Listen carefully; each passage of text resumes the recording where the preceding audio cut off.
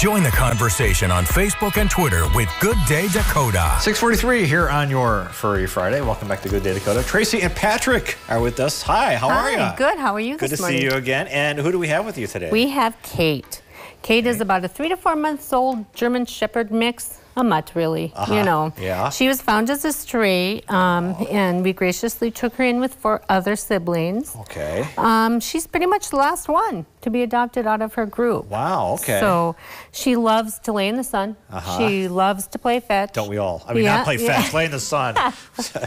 Yeah, but she's a good girl. She's working on crate training, and she is doing well on potty training.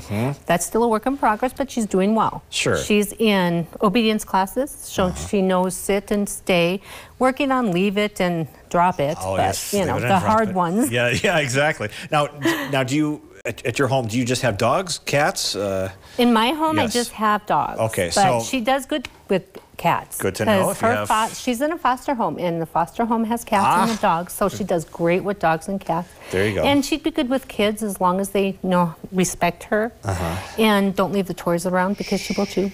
Oh, well, yeah, okay. All right, or shoes, I suppose. Yeah, or shoes, That's right. Now, you've been doing this for a while now as far as having dogs in your home. What do you think is the biggest challenge for always bringing in a new dog?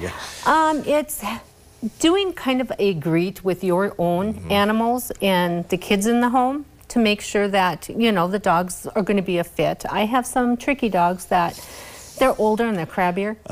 So if I bring a puppy in there, probably not such a great fix. Sure. So I usually run a geriatric household for my animals, and I bring the older ones in that are more settled. Yeah, I know my wife and I back home, we have a cat that's 14, and you know, they always say it's try to get them to keep moving to get somebody younger, but then you kind of mess with their environment, so it's kind of a delicate balancing act. It is a balancing act. But you know, you normally when you have younger dogs, you can pretty much fit them with other younger dogs, and they play and they get along really great.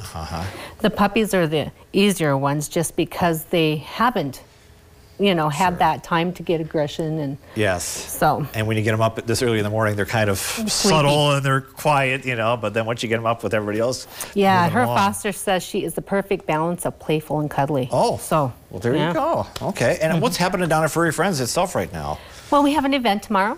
Okay. We're going to be at Classic Rock Coffee. They have a coffee and cars event at 6 to 8 p.m. So not only can you see cool cars, but you can also see great little puppies like this one to play with and cuddle. Yes. So it'll be a fun event. Sure, sure. And of course, you know, we always keep mentioning if people are out there wanting to volunteer and they don't necessarily want to actually work one-on-one with the dogs, they can do things like take pictures for the website and take phone calls, correct? Oh, absolutely, absolutely. Contact places to do events, set up events, take down events. There's so many things you can do behind the scenes as well. Application, phone calls, everything. Well, of course, you can always give them a hand, just like our great volunteers here, Tracy and Patrick. Thanks so much, as always, for being here. Of course I am. What's that? Of course, that's right, absolutely.